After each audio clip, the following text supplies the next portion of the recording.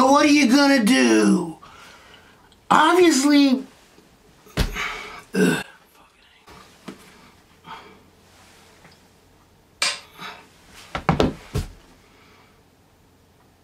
So what are you gonna do?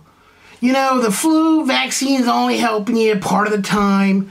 You know, it's not 100% sure thing. Nothing's really 100% sure thing.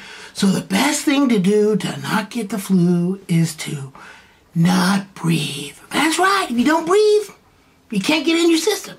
Unfortunately, that's not really an option for most of us that live in above ground.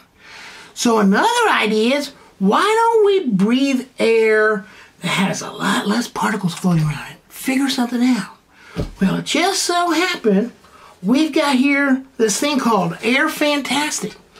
Right, this machine gets about 90 to 99% of the particles drop out of the air. And if you got a big area, they got these special probes. This is the small one, it's a 9-inch one, they got a 14-inch one.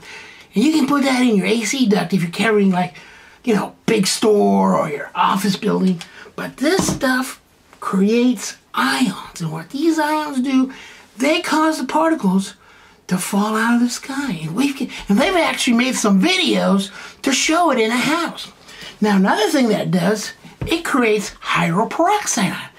Kind of like the hydrogen peroxide that you use to kill germs. But this is a dry airborne version that goes out. And it's been very effective in proving to break down airborne mold, airborne fungus, and airborne bacteria. Now, airborne bacteria is easy to test. Now, it hasn't been technically tested against viruses, but we know that germs really don't like to be in hydrogen peroxide. So basically, what these do is these clean a very clean environment. And we're going to prove it to you. So we're going to show you some videos and show you how this works. So, before we go to that video, Matt's getting old, and he forgot to tell you that the good folks at Air Fantastic call this wash your air technology. Wash your air? How you do that? I know how to wash my hands. I mean, you know, it's important to wash your hands. You know, I'm not saying it's not good to wash your hand, it doesn't work, but I'm not saying it doesn't work. I'm just saying, you know, it's not doing the job. Obviously, we still got flu, but how do you wash your air? I mean, how do you wash your air with this machine, huh? I mean, you gotta, like, turn it on. You can, oh, look, there's a light in there. Oh, look at the light turn on. You can see the kind of little light in there. See that light in there? I mean, well, what do you need to do? You need to sit there and wash your air, you know? Kind of like a religious ceremony. No, you don't got to do that. You just take this one machine, you place it in a central location, somewhere like 5 feet or higher. Because you want these ions to come out and shower, and they go everywhere in the whole house. Whole 3,000 square foot. One machine. And then, if you got a bigger place, like let's say you got a restaurant or office building, or you got a hospital, God knows these hospital needs it so bad, they got these probes, these really cool probes. And this one is a small one. This is a 13-inch one. And all you gotta do is put a little 4-inch hole in your duct and just slide it right in there. Let the air go over it, produce these ions, right? So you got a 13-inch one. They got one that's like for 14 inches. This one's for 3,000 square foot. The 14 inches like 5,000 square foot. Can you imagine? One machine, 5,000 square foot. Wash your air technology.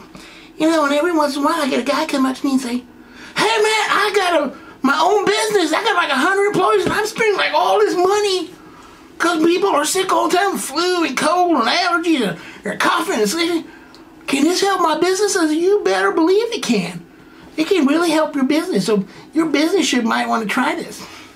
So, and also, what I forgot to tell you, is they got 3 different sizes of these ones. They got like a 3,000 square foot. This is a 3,000 square foot. This little machine, whole 3,000 square foot. Then you got like a little smaller one. That's for 2,300 square feet. Then another little smaller one. It's for like 1,000 square feet. So if you're in an apartment, get the 1,000 square foot. Now, if your house got a lot of stinky, you got dogs, or you got some smelly going, maybe you have to get a stronger unit. or maybe even more than one. But typically you don't need one. And also, people say to me, Matt, this can't be right. All this stuff you're telling me? Well, you know, they got independent university test studies on this stuff on the Air Fantastic site. You go to airfantastic.com, you click on the library section, and you can see the little test studies. Because it's kind of maybe a little boring to read. And one other thing is, because this wash your air, yeah, it's cleaning the air, it's causing particle fallout, and sanitizing with a hydrogen peroxide, which disappeared on me, but it also sanitizes surfaces. So there's this really scary disease out there called MRSA, M-R-S-A. It's like a drug-resistant staph. It's really nasty stuff.